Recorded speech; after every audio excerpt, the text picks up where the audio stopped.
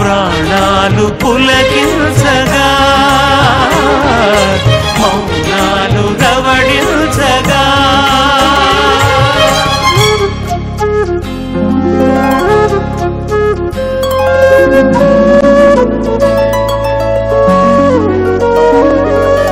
పాడుతా తీయగా చల్లగా పాడుతా తీయగా చల్లగా.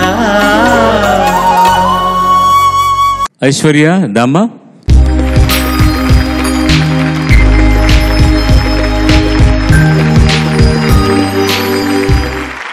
అందరికీ నమస్కారం. ఐశ్వర్య ఎంపిక చేసుకున్న పాట రామజోగ శాస్త్రి గారి రచన, ధరణి కుమార్ గారి సంగీతం, చిన్మయి గానం. పాట పల్లవి మైక్ టెస్టింగ్ 1 2 3.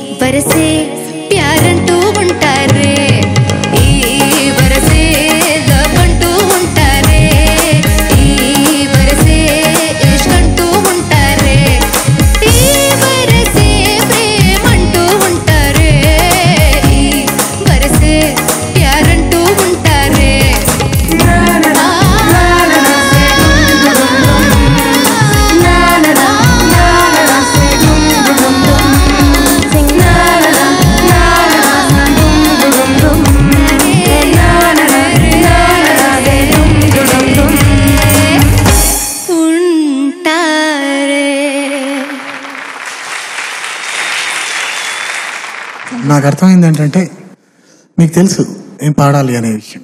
ఓపెనింగ్ చాలా బాగుంది. తర్వాత పోకడల్లో కంట్రోల్ కొంచెం కావాల్సి వచ్చింది, అవసరం ఉంది అనిపించింది. All the best. ఎక్కువ ప్రాక్టీస్ చేసినా కూడా ఒక్కోసారి గొడవ అయిపోతుంది తెలుసా. సింపుల్ సంగతులు అనుకున్నప్పుడు రావు. నాకు బొచ్చెడు సార్లు జరిగింది అలాగా. ఎవరో ఎవరో పెద్ద కష్టమైంది కానది. అది ఎందుకో 2-3 సార్లు అయిన తర్వాత మూడోసారి కానీ అది ఘాట్లో పడలేదు. తెరిదే తెరా తెరా అంతే కదా. దానికి ఎందుకో చాలా యాతన పడ్డావు తల్లి. అది ఒక లాస్ట్లో ఒక చరణంలో ఒక సంగతి దీనికంటే కష్టమైంది ఈజీగా పాడేశావు. ఆ ఎవరో అన్నది ఇప్పుడు అది ఏమైపోతుందంటే, ఒక్కటి మనకు పలకలేదని అది తొలుస్తూనే ఉంటుంది మిగతా పాట అంతా పాడుతున్నప్పుడు. దానివల్ల మిగతా పాటలు అక్కడ ఇక్కడ పిచ్చింగ్ కొంచెం శృతి అటు ఇటుగా అవుతూ వస్తుందన్నమాట. అది మర్చిపోవాలి యాక్చువల్గా. ఒక తప్పు సరిపోయింది, okay fine, we can't correct it, కావాలంటే మళ్ళీ చేసుకుందాం, మిగతా పాటను మనం బ్రహ్మాండంగా పాడేస్తాం అని ఆ కాన్ఫిడెంట్తో వెళ్ళిపోవాలి. You can do better. శుభం భూయాత్. Thank you sir. శ్వేతామోహన్ యాక్చువల్గా మాతృభాష మలయాళం. సుజాత కూతురు కదా, అంటే తమిళనాడులో పుట్టి పెరిగింది కాబట్టి తమిళ్లో కూడా అమ్మాయికి మలయాళం యాసే ఉంటుంది ఎక్కువగా. బట్ మంచి singer, she a good singer. వాళ్ళ అమ్మ చిన్నప్పుడు పాడినట్టే ఉంటుంది తను పాడినా కూడా. అనంత్ శ్రీరామ్ కూడా ఇంకేం రాస్తాడు, తుళ్ళే చినుకైనా నా ఒళ్ళే తడవదులే. కవిత్వం కావాలి, శబ్దము కావాలి, అర్థవంతంగా ఉండాలి, రొమాంటిక్గానూ ఉండాలి. తుళ్ళే చినుకైనా నా ఒళ్ళే తడవదులే, దారే ఇరుకైనా నాకేదీ తగలదులే. కాళ్ళు నేల తాకవిలా, కాలం ముందుకెళ్ళదలా, అయ్యో ఊపిరాడదెలా, ప్రేమ కన్నా హింస ఒకటి ఉంటుందా? ప్రేమ కంటే హింస ఉండదు, తెలిసిన విషయమే. ప్రేమ హింస, ప్రేమ వల్ల బాధ, ప్రేమ వల్ల సుఖం రకరకాలుగా వస్తున్నాయన్నమాట. ఇప్పుడు రకరకాలుగా అయిపోయి ఒక ఆడపిల్లను వేధించడం అనేటటువంటిది ఒక చిన్న ప్రక్రియ అనుకుంటున్న రోజుల్లోంచి అది పెద్ద హాబీగా మారిపోయింది ఈ రోజుల్లో. సోషల్ మీడియా వచ్చిన తర్వాత దానివల్ల ఎంత మంచి జరుగుతోందో దానికంటే 2 చెడు జరుగుతోంది. ఎవరో తెలియకుండా ఒక ఇంటర్నెట్లో ఒక అమ్మాయి ఒక అబ్బాయినో, ఒక అబ్బాయి ఒక అమ్మాయినో, వాళ్ళిద్దరూ సంభాషణలు తెలుసుకుని దగ్గరైన తర్వాత, కలుసుకున్న తర్వాత తల్లిదండ్రుల దగ్గరికి వెళ్ళండి. మీకు ఇష్టమైతే మేము పెళ్లి చేసుకుంటామని చెప్పండి. కష్టమైతే ఆ తర్వాత ఇబ్బందుల తర్వాత వాళ్ళకి ఏమీ చెప్పకుండా చివరిదాకా మీరిద్దరూ ఒక ఇబ్బందికరమైన పరిస్థితుల్లో ఉండి అబ్బాయో అమ్మాయో ఒకరిని డిచ్ చేసిన తర్వాత ఓ ఉత్తరం రాసి పెట్టేసి ఈ నేళ్ళు పెంచిన తల్లిదండ్రుల్ని నానా హింస పెట్టి మీ ప్రాణాలు తీసుకోవడం అనేది ఎవరికి సుఖం ఉంటుంది ఇందులో? చూడండి please. And don't enter in to any sort of relationship with the electronic medium are ఈ ఇంటర్నెట్లో ఉండే ఫేస్బుక్లు ఇవన్నీ కూడా ఏదైనా మంచి విషయాలు పంచుకోవడానికి, ఏదైనా ఎక్కడైనా క్లామిటీ జరిగితే దానికి ఏదైనా చేయడానికి ఉపయోగించండి తప్ప anything can be hacked these days. మీరు ఎక్కడ ఏమి చేసినా సరే అవన్నీ తీసి పెట్టేయవచ్చు. సో వయసులో ఉన్న పిల్లలకి నేను కోరుకునేది ఒకటి, జాగ్రత్తగా ఉండండి ఈ మాధ్యమాలతో మాత్రం. You have to be very very very careful. సందర్భం వచ్చింది కాబట్టి చెప్తున్నాను నేను. You got to be careful and you have no right to get away from నీకు ఒక అద్భుతమైన జన్మనిచ్చిన తల్లిదండ్రులకి చెప్పా పెట్టకుండా నువ్వు సడన్గా వెళ్ళిపోవడం అనేది న్యాయం కాదు తండ్రి, న్యాయం కాదు తల్లి. సమస్యలకు, ప్రతి సమస్యకు పరిష్కారం ఉంది ప్రపంచంలో, పరిష్కారం లేని సమస్య లేదు. You can comfortably do it. కృంగిపోయి మాత్రం జీవితాలను నాశనం చేసుకోకండి, తల్లిదండ్రులకు క్షోభ మిగల్చకండి. Thanks for listening to me.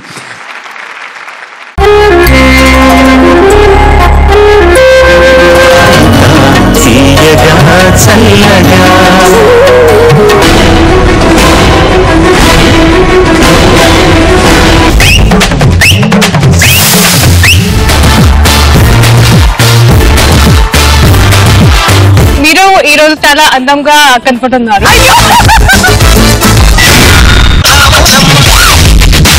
ఈ జనరేషన్ మీరు చేసిన సాంగ్ సూపర్ డూపర్.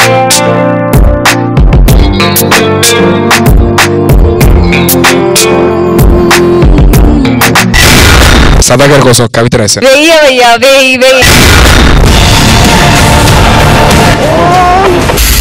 ఆ సౌండ్ కి